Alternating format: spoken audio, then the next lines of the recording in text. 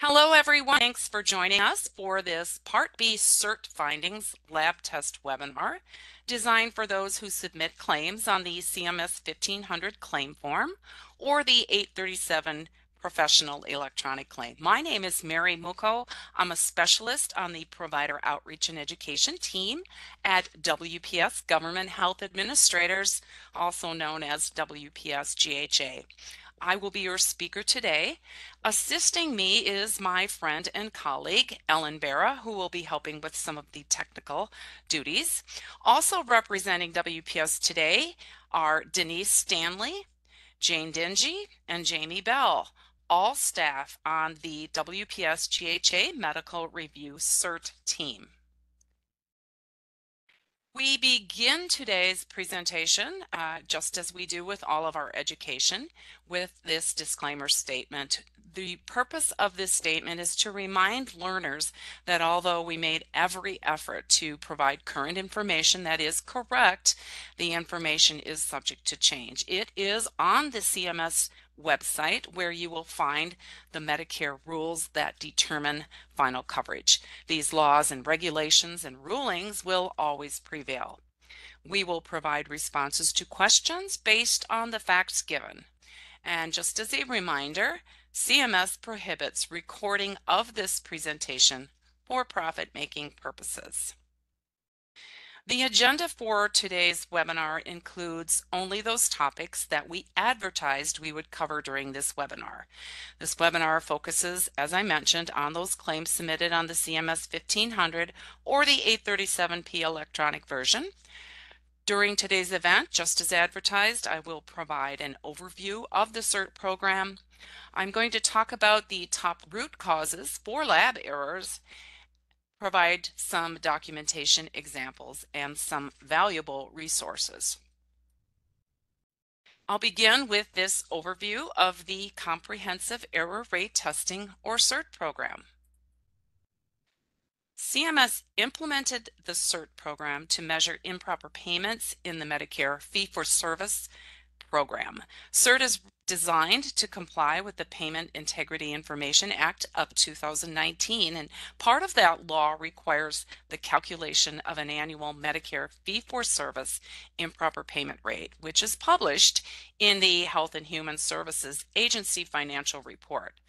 The CERT program ensures a statistically valid random sample. Therefore, the improper payment rate calculated from this sample is considered to be reflective of all of claims processed by Medicare fee-for-service during the report period. CMS also uses the CERT program to perform special studies and supplemental measurements to determine the improper payment rates of particular claim types. The CERT program is also capable of producing other statistical measurements such as error-prone provider rates. Calculations of these rates facilitate CMS's ability to take corrective actions to reduce improper payment. Now, just as a reminder, and it's very important to note that the improper payment rate is not a fraud rate, but it is a measurement of payments that did not meet Medicare requirements. The current CERT contractors are listed here on this slide. You can see the first is the CERT Review Contractor, often referred to as the CERT RC and sometimes referred to as the CRC. The name of that company is Empower AI, and they are responsible for sampling claims, requesting and receiving all medical records. They image the medical records that are returned, and of course they would need to perform quality control on those imaged records. They provide customer service and education support. They actually perform the review of the medical records. They compile the data. And another important responsibility of the CERT Review Contractor is the maintenance of the CERT provider website, the CERT status or claim status website, which is used by the MACs like WPS GHA, and they also maintain the CERT management website that is used by CMS. The CERT Statistical Contractor, or CERT SC or CSC, is the Lewin Group Incorporated, and it's their responsibility to calculate the improper payment rates and amounts. They also develop the sampling strategy that's used to identify the sample claims, and they maintain the live data dashboard. This slide provides the steps in the CERT process. The CERT RC, the review contractor, selects a claim sample using a statistically valid random sample. Medical records are requested and reviewed, and if the CERT review contractor identifies an error, they assign an improper payment category. Finally, the CERT statistical contractor, or the CERT SC, calculates the improper payment rates. CERT identifies an improperly paid claim as any duplicate payment, payment for services not received, payment for an incorrect amount, or payment for non-covered or allowable services. And for each of the errors identified, CERT assigns a category. I'll talk more about those categories in just a couple of minutes. When the review contractor assigns an error, they provide a notification to the MAC in what's called feedback files. And the MAC reviews the same documentation that is shared by the CERT review contractor. And sometimes the MAC may file a dispute if the MAC disagrees with the error finding. And if necessary, the MAC will contact the provider for more records in order to reverse the error. And that's where that team of individuals that I mentioned earlier from our medical review CERT staff is essential to rendering all of these actions. You know, they're contacting the provider if there's something missing from the records and so on and so forth. They would also be instrumental in filing the dispute if the MAC disagrees with that error finding. So if new records are received when we reach out to them, we would reach out to the provider, that is, we would upload those records and then request that the CERT contractor review them. The CERT review contractor will send feedback to the MAC. The error may be reversed. However, if there is an overpayment identified, the MAC recoups the monies. If there is an underpayment, the MAC would adjudicate the claim and then make payment to the provider or supplier. Either way, whether it's an underpayment or an overpayment, it is an improper payment. Here are the major improper payment error categories that I touched upon just a little bit earlier. These are assigned by the CERT contractor when the CERT contractor finds an improper payment. The first of the major improper payment error categories is incorrect coding, and this would mean that medical documentation was indeed received, but it supports that a different code should have been submitted, or that the service was performed by someone other than the billing provider or supplier. It also may mean that services were unbundled, or the beneficiary was discharged to a site other than the one coded on the claim. Sometimes an error is assigned as medical necessity. Documentation and the records that are received would seem inadequate to support payment for the services billed. I apologize there, I got off a little bit on my my slides. So there are other major categories that might be assigned also, and they are here on this slide. No documentation, and this is when the provider or supplier does not respond, or the provider or supplier responds, but they don't have the requested documentation when the CERT contractor requests it. Another improper payment major error category is insufficient documentation, and that means that the documentation was submitted, but it was inadequate to support payment for the services billed. And finally, there is a category that's called other, and this is for those errors that don't fit into any of the other payment or the other categories for errors. I've got a couple of those listed there for you: duplicate payment errors, or non-covered or unallowable services. Here are the 2022 and 2023 Medicare fee-for-service improper payment rates. Also appearing on this slide is the estimated dollars in improper payments, and I've included a link to the CERT reports later in my presentation. Now I'm going to begin discussion of the top root causes for lab errors. Here are reasons for errors on those claims submitted to Medicare for lab services. As you can see, there's quite a lengthy list for those items that are missing, such as the provider's intent to order. Also, documentation that would support medical necessity may be missing. Perhaps the documentation to support frequency is missing, and so on and so forth. Sometimes the order is provided, but it is inadequate. On to the next slide, and this provides greater details on documentation requirements for labs.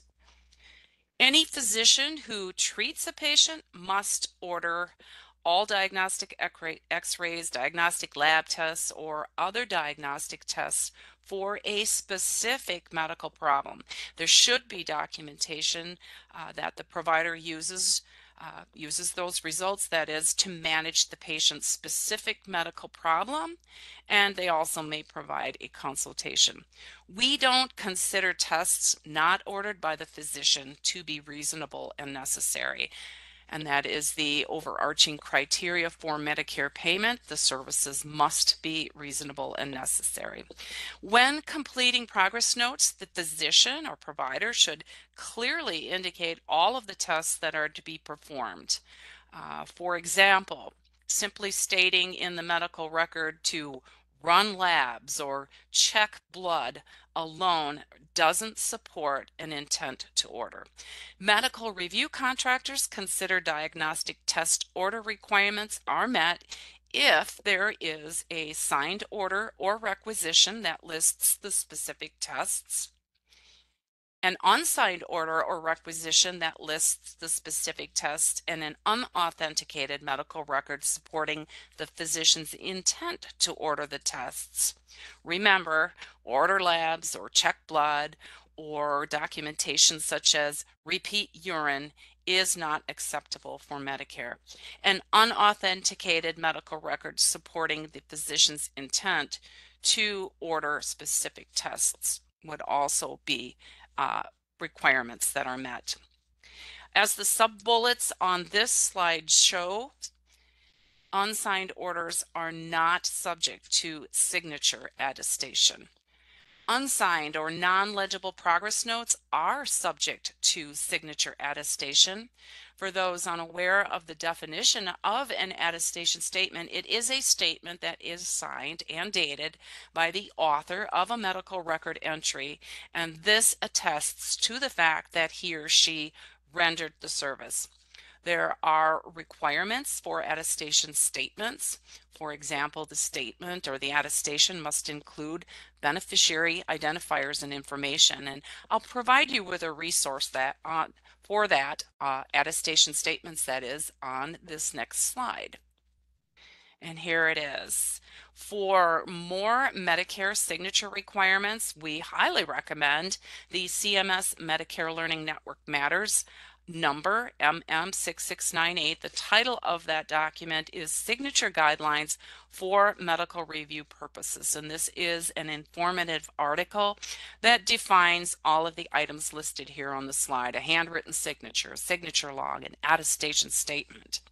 A handwritten signature is a mark or a sign by an individual on a document to signify knowledge, approval, acceptance, or obligation. Providers will sometimes include in the documentation they submit a signature log, and this identifies the author associated with initials or with an illegible signature. The signature log might be included on the actual page where the initials or illegible signature are used, or it could be a separate document. And to be considered valid for Medicare medical review purposes, that log must be a part of the patient's medical record. Reviewers will consider all submitted signature logs regardless of the date it was created. Now, for an attestation statement to be considered valid for Medicare medical review purposes, that statement must be signed and dated by the author of the medical record entry, and it must, of course, contain the appropriate beneficiary identification information that I touched on just a little bit ago. This article goes more into detail on that. Claim reviewers will not consider an attestation statement where there is no associated medical record entry or from someone other than the author of the medical record entry in question. So even in cases where two individuals are in the same group, one may not sign for the other in the medical record entries or the attestation statements. Now, if a signature is missing from an order, like a lab order, claim reviewers will disregard the order during the review of the claim. An attestation statement cannot be used for unsigned orders. Reviewers will consider all attestations that meet the guidelines regardless of the date that that attestation was created, except in those cases where the regulations or policy indicate that a signature must be in place prior to a given event or a given date. For those providers that order or refer lab services upon request for a Medicare claim review, return all necessary documentation, including the lab results. This includes the services that you may not have directly billed for. For example, if the CERT contractor selects a claim submitted by an outside laboratory, the ordering or referring MD must comply with any documentation requests that he or she receives for that selected claim review. Now, in those cases where the CERT contractor finds that a lab was improperly paid, unless the documentation supports that other labs were billed that required that venipuncture, Medicare will not allow the venipuncture. So in other words, if there's documentation to support the lab service is not received and Medicare denies payment for that lab, then Medicare is also going to deny the venipuncture for that lab or consider it to be not medically necessary. As such, the CERT contractor will assign an additional error to the venipuncture code if the submitted claim being reviewed is found to be an error. So in other words, if a particular service or lab service was deemed not covered or not payable by the CERT contractor, then the associated venipuncture is also not covered, unless of course there are other labs that are being billed on the same day. Other covered labs, I should say. Now, this slide shows the Code of Federal Regulations, or cites the section of those regulations that speaks to the requirements to maintain documentation for 7 years from the date of service. This section of the CFR, or Code of Federal Regulations, also speaks to the requirement for providers to provide access to documentation. One CMS publication is Clarification of Ordering and Certifying Documentation Requirements, and this particular article, your presentation materials, of course, includes links to all of these resources that I'm mentioning. This particular article provides CMS guidance for providers or suppliers who furnish covered ordered items, including clinical laboratory services. This article actually clarifies the term access to documentation. It also provides examples of sufficient and deficient access. And for those non-compliant individuals that don't allow access to the documentation, or those entities who do not comply with documentation requests, they are subject to revocation. When a provider receives a request for records from the CERT contractor, it's important to submit all needed documentation. And for lab tests, the items listed here on this slide are what should be included in the documentation that is returned to the CERT contractor. Of course, we're looking for, or the CERT contractor would be looking for clinic and office notes, test results, reports or pathology reports. There's also going to be a need to send those physician orders. If not including orders, then you need to send the medical record documentation that shows or proves the intent to order those billed diagnostic tests. And also the physician or non-physician practitioner progress notes would need to be included in order to help support medical necessity. Other items to consider sending to the CERT contractor are listed here.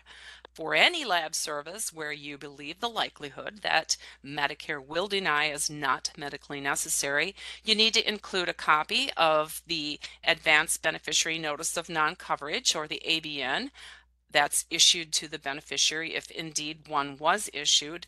This would include any lab that has a frequency parameter for coverage. Now make certain the date of service and the specific lab is identified on the ABN. Be specific. Don't just add a general statement such as Medicare won't pay for this lab. State why Medicare won't pay for the lab. I've included a link for you on this slide for a CMS educational tool that does provide requirements and step-by-step instructions for completing each section of the ABN. I know that some of my teammates have provided education about the ABN in the past, and you'll be able to find recordings for those educational webinars out on our YouTube channel. When providing electronic health records, include a copy of the electronic signature policy and procedures that describes how your electronic notes are ordered and orders rather are signed and dated. And one last helpful reminder is to check for signatures before sending items to the Medicare contractor. If missing or illegible, you should consider submitting an attestation for any office or progress notes where the signature is missing or illegible, as I mentioned. And if that signature is illegible, remember that you can also send a signature log. A signature attestation does not, however, apply to a lab order. It can only be used for office or progress notes. All right, this brings us to the portion of this presentation where I'm going to share some documentation with you. I'm pulling this over to show here. Make it a little larger so, whoa, not that large. Might be a little easier to see. All right. The CERT contractor, as I mentioned, uses feedback files, and in these feedback files, they communicate their CERT review findings with the MAC, like WPS-GHA. Now, this particular document that I'm showing you is a Word document. It includes the comments on claims for which CERT errors are found or were found. And because I'm unable to actually go into those feedback files and demonstrate them live for you because they're in a secure environment, I asked our WPS GHA CERT medical review staff to share some of the comments with me, and that's what they've done. I've copied and pasted the information for 2 errors assessed for insufficient documentation, which continues to be the category of errors that is what is most often assigned when there are errors found for WPS-GHA claims. And of course, all protected health information and personally identifiable information has been removed from those feedback files. Let's take a look at the first form of documentation that I'm showing today, and that is this particular the feedback files. I'm going to try to make it there a little bit bigger for you so that you can follow along. As they do for all CERT reviews, the CERT contractor indicates in their feedback file that they did indeed render a provider enrollment review, and this is to make certain that the claim passed provider enrollment validation per Medicare requirements. So you'll see listed right here at the top, the first thing the CERT contractor in their feedback file mentioned was that they did review the provider enrollment and found that it was valid based on Medicare requirements. Next, then, you'll find here the CERT review contractor's message or feedback that there is indeed an error or missing information rather. It relates to their medical review decision, of course, and for this case, the treating provider's clinical documentation to support frequency for a lipid panel is missing. At the top of the page here, you'll see that the code submitted and reviewed was 80061, a lipid panel, and the date of service was March 17 of 2022. So the CERT comment says that there is missing clinical documentation to support frequency for the lipid panel. The CERT comment shows that they reviewed the common working file, that's what CWF stands for, and it shows prior billing of this service on March 17 of 2022 and September 15 of 2021. But what is missing is that clinical documentation to support frequency for the lipid panel. The feedback file addresses the medical record documentation that was received from the provider when CERT requested documentation for that lipid panel. They did receive an authenticated visit note dated March 17 of 2022 that documents the provider's plan for a lipid panel for a beneficiary with hyperlipidemia who will continue prevestatin 40 milligrams nightly.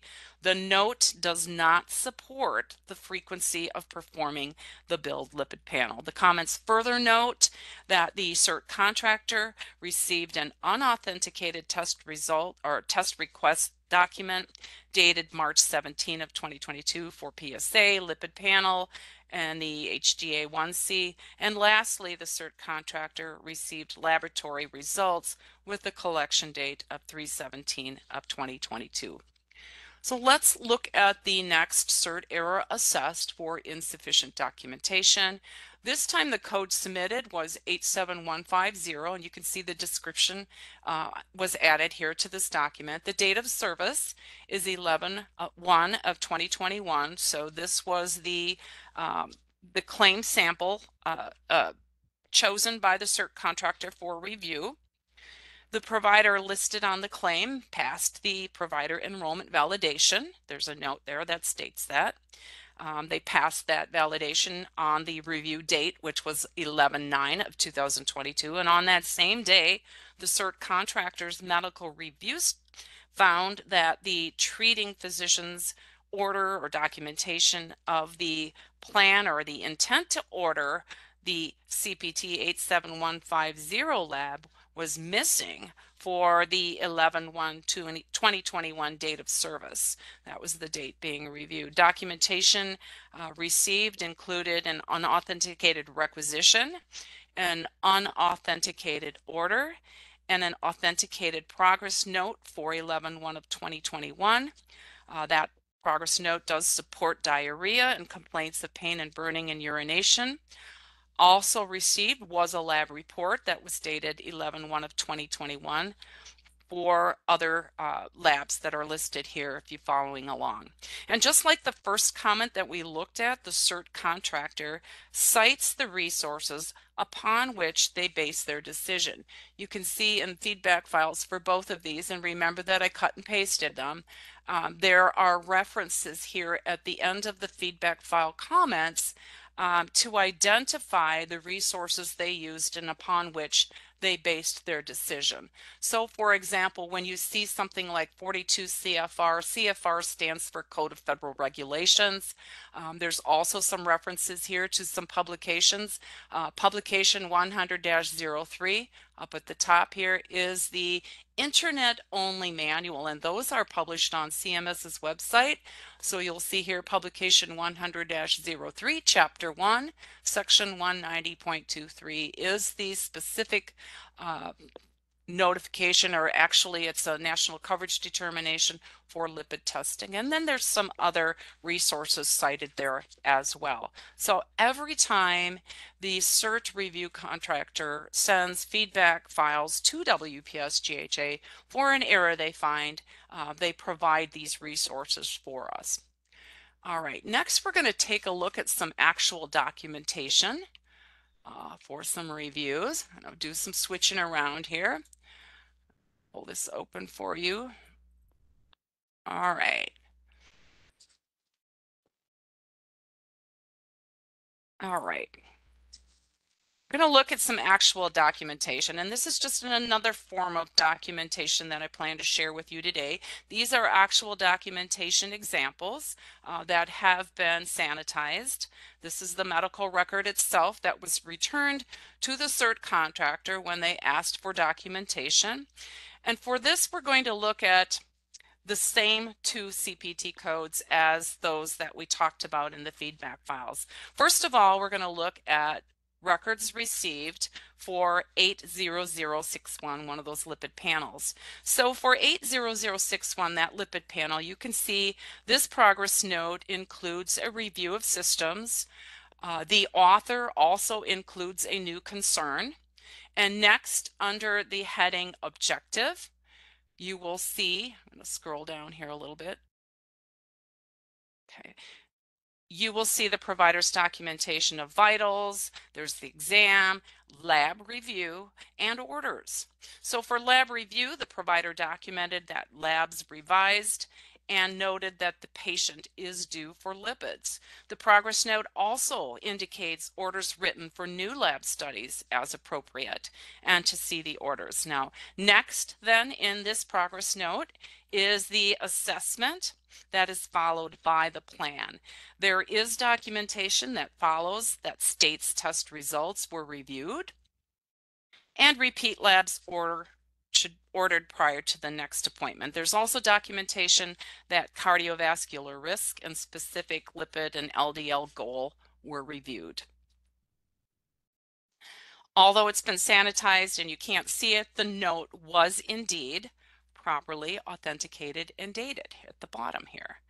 Jane Dingy is a member of the WPS GHA medical review team that devotes to CERT reviews and looking at the CERT errors that are assessed for WPS GHA claims.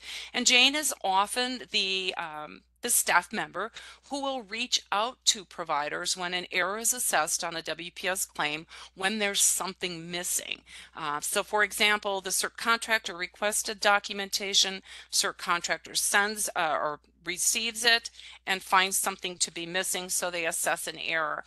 In those feedback files, the CERT contractor would notify us that there was an error assessed, and if something is missing, it is Jane and other staff who may reach out to the provider and ask for that. So I'm going to ask Jane, do you have anything to add or anything in particular that you'd like to talk about for this example? And you'll need to take yourself off mute.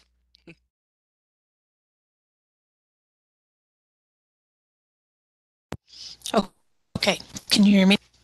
I can. Thanks, Jane. Okay. Sorry about that. Frequently, there are orders sent in. It's actually on the lab requisition, but they're signed by a nurse or they're signed by somebody else in the office. That does not count as an order because it's not signed by the nurse practitioner or the physician. Covered, they allow either an order or there has to be a progress note that shows intent. And you can see in this note, they plan to do orders. And also that this physician realized that the lipids were due, and he knows the rule that it is one time a year. This is a frequent one we see through. That's what I have. Thanks, Jane. Thanks for that. All right, let's take a look at another example.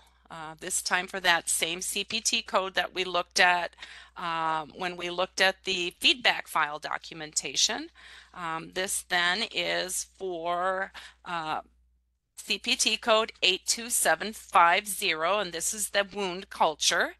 So you can see the documentation, and this is actual documentation that the CERT contractor looked at.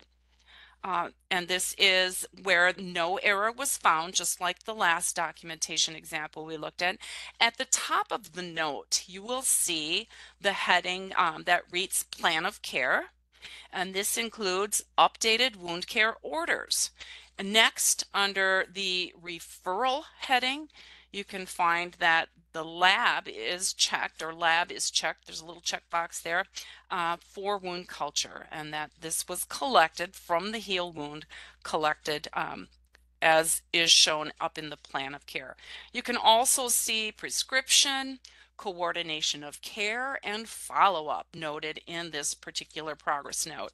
And again, you can't see it, but the note is appropriately dated and authenticated. And again, I'm going to put myself on mute and ask Jane if she has any comments to make about this documentation.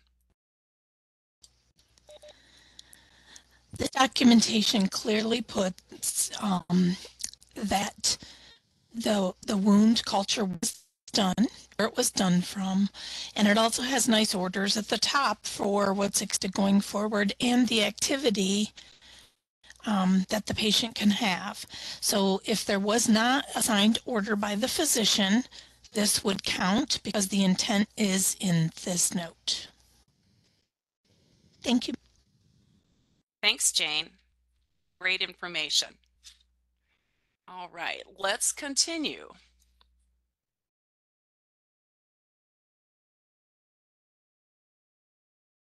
For some reason, my slide deck advanced there. I must have hit the scroll button, so I apologize for that.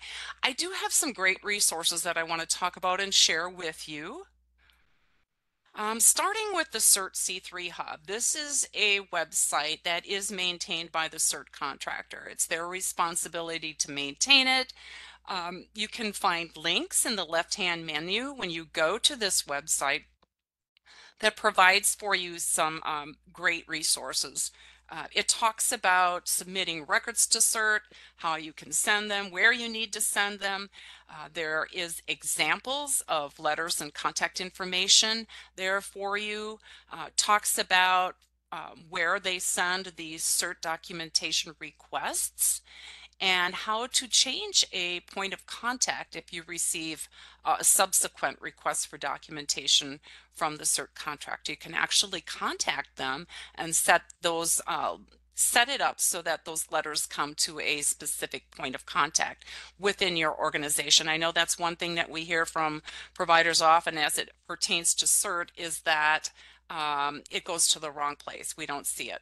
There's examples of attestation letters, document request listings, which is a nice, both for Part A and Part B, it actually provides lists of documentation you need to send if you receive a request for documentation from the CERT contractor. And of course, always helpful are those frequently asked questions and even more information.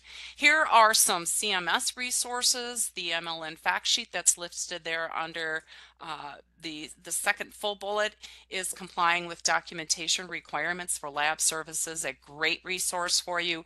Here's one example of information from one of the internet-only manuals. This one is the section, chapter 15 of publication 100-02 that talks about covered medical and other services, and specifically in section 80.6, requirements for ordering and following orders for diagnostic tests. I told you earlier that I would provide for you the resource or the link where you can find those CMS CERT reports. So one of my previous slides had the CERT improper payment rates for 2022 and 2023, and those are dollars associated to those errors. So the CERT reports are very interesting when you actually take a look at them. It breaks things down, place of service, claim type, CPT code, and so on and so forth, and provider type. And this is one of those things that I have recommended actually to providers within their in their organizations. Maybe pull some take a look at these reports and pull some records and do a self-audit to see if the errors that are being identified might be something that was also problematic at your place of business. Gives you a great idea for some self-audits. Let's take a look at more resources. We have, of course, the WPS GHA Comprehensive Error Rate Testing webpage. We publish on a quarterly basis our CERT error findings. Another great reference for those of you within your organizations that are doing internal audits. And I've included a link to information, drug testing by independent clinical labs, CERT errors. We have a CERT claim lookup tool. If your claim is identified as one for review by the CERT contractor and you receive a request for documentation, you can check out the status of the review or the review findings. The claim lookup tool is used just for that. You would use the CERT identification number. It's on a barcoded sheet that you receive with your documentation request. You actually return a copy of that with your records to the CERT contractor. You can use this tool to find out if the review is invalid, and usually what happens there is there's some sort of typing error, something's transposed. You can find if there's no error, if you can find if the status is that it's still being reviewed, or if an error was found. So that is our CERT claim lookup tool. And other resources are the Social Security Act, of course, that speaks to services that must be medically necessary in order to receive Medicare payment. And here is that link for that section of the Code of Federal Regulations that I've talked about a couple of times already. Our greatest compliment is when our learners recommend WPS-GHA education to others, whether it's shared internally or outside of your organizations. Please consider recommending our education to others. This will help us reach our goal to provide needed education to all of the providers in our MAC jurisdictions. Thanks for your participation today.